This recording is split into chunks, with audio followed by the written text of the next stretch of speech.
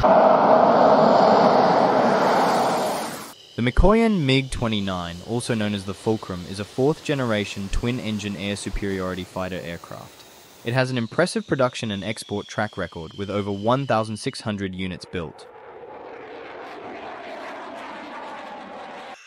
The MiG-29 exhibits outstanding agility and remarkable maneuvering capabilities, whether operating at low or high speeds.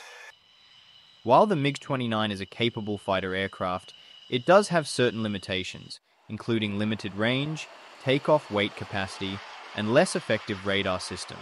Some people have argued that the MiG-29 was a failure because it was not as successful as the F-16 Fighting Falcon, which was its main competitor. However, the MiG-29 was never intended to be a direct competitor for the Falcon. It was designed to fill a different role, as a short-range air superiority fighter. In the late 1960s, the US Air Force started the FX program to create a specialized fighter for air superiority. This led to the production of the McDonnell Douglas F-15 Eagle in late 1969. In 1971, the Soviet Union decided to develop two types of fighter aircraft: the Advanced Frontline Fighter, known as the PFI, and the Advanced Lightweight Tactical Fighter, known as the LPFI. The PFI was designed to be a heavy, long-range fighter, tasked with the more exotic and dangerous role of conducting deep air-to-air sweeps of NATO's high-value assets. The LPFI was intended to be a smaller, lighter fighter to replace the MiG-23 in the frontal aviation role.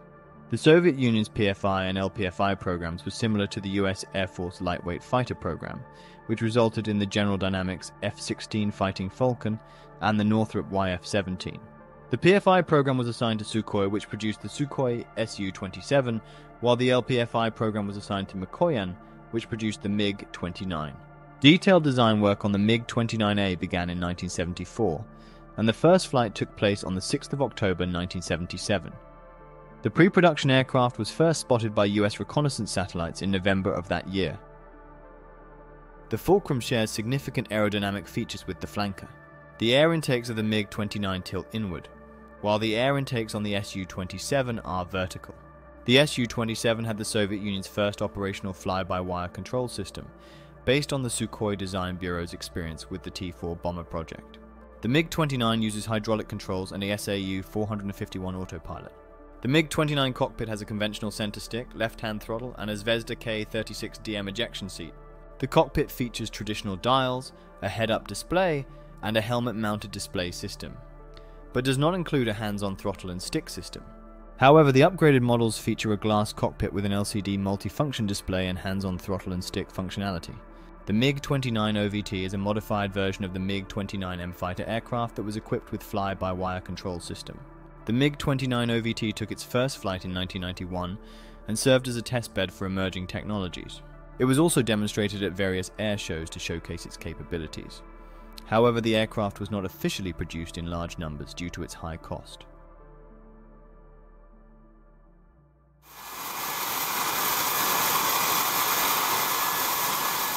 The Fulcrum is powered by two Klimov RD-33 turbofan engines. Each engine produced 18,300 lbf with afterburner. The MiG-29 can achieve a maximum speed of Mach 2.25 at high altitude and Mach 1.45 at sea level.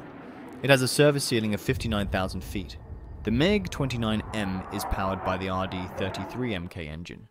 The RD-33MK is an updated version of the RD-33, offering 7% more power due to modern materials used in the cooled blades.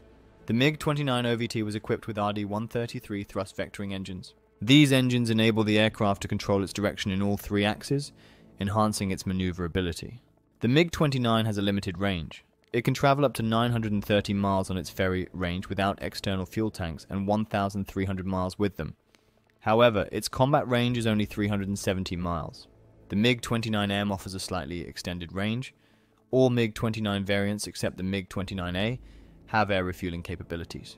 The Fulcrum is equipped with the N019 radar capable of detecting fighter-sized targets at a range of up to 80 kilometers.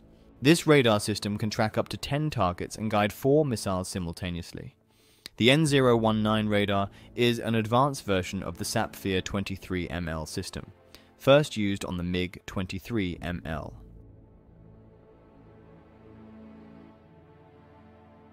The MiG-29 is equipped with a 30mm autocannon with 150 round capacity.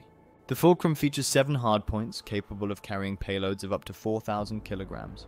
The MiG-29K boasts 8 hardpoints, accommodating payloads of up to 4,500 kilograms, and the MiG-29M takes it a step further with 9 hardpoints, capable of carrying up to 5,500 kilograms of ordnance.